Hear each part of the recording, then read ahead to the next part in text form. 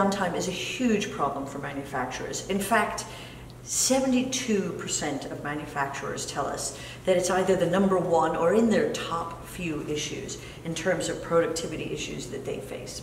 But unplanned downtime actually isn't just a problem for industry. It's actually a problem for all of Britain. In the 20 years to 2010, global productivity is running at 4% a year. In the years since then, right, since 2011, that slumped to just 1%. And that's a productivity slump, right? That's a real problem, and unplanned downtime is a big contributor to that. In fact, in Britain alone, our productivity per worker slipped 0.2% in the first 6 months of this year.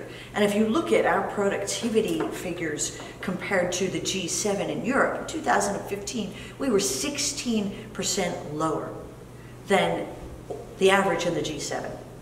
Industries around Europe are starting to embrace digital technologies that address unplanned downtime. And by reducing that, they're improving their productivity.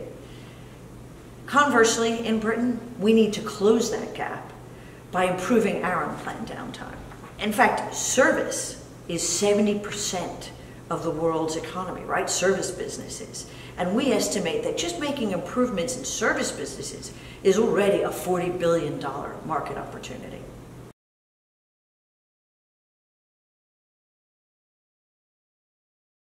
Unplanned downtime is still a recurring issue for companies because they previously hadn't been able to monitor, understand the condition of their existing equipment. But with the rise of the digital twin and applications like asset performance management applications that help companies to monitor and understand their equipment, all that is changing. In fact, it's already changed. You can make a huge difference.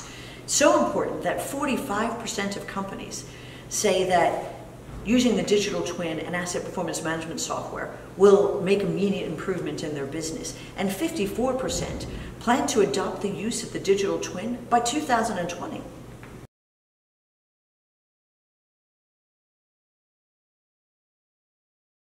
There are a lot of internal and external consequences of unplanned downtime.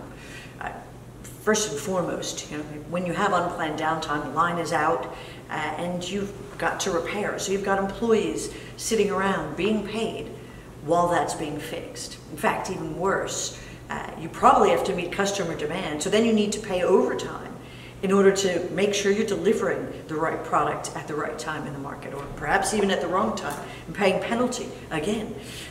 Or you might have assets out in the field like turbines, and you have to meet your power generation contracts, and you might be in breach of those contracts, unable to fulfill demand. In addition, companies that fix things urgently, an urgent problem, usually pretty costly, right? The ability to plan your maintenance and fix things at the optimal moment for a company means much lower maintenance costs.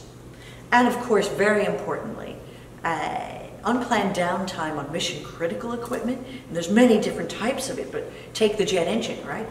The people on the crew that are relying on that jet engine to work when it's in operation, their safety relies on that, right? So unplanned downtime on that engine could mean lives are at risk. So reducing unplanned downtime, investing in the technology tools, the software that enable you to reduce that unplanned downtime, delivers productivity savings, but also the safety improvement that companies need across all of their assets.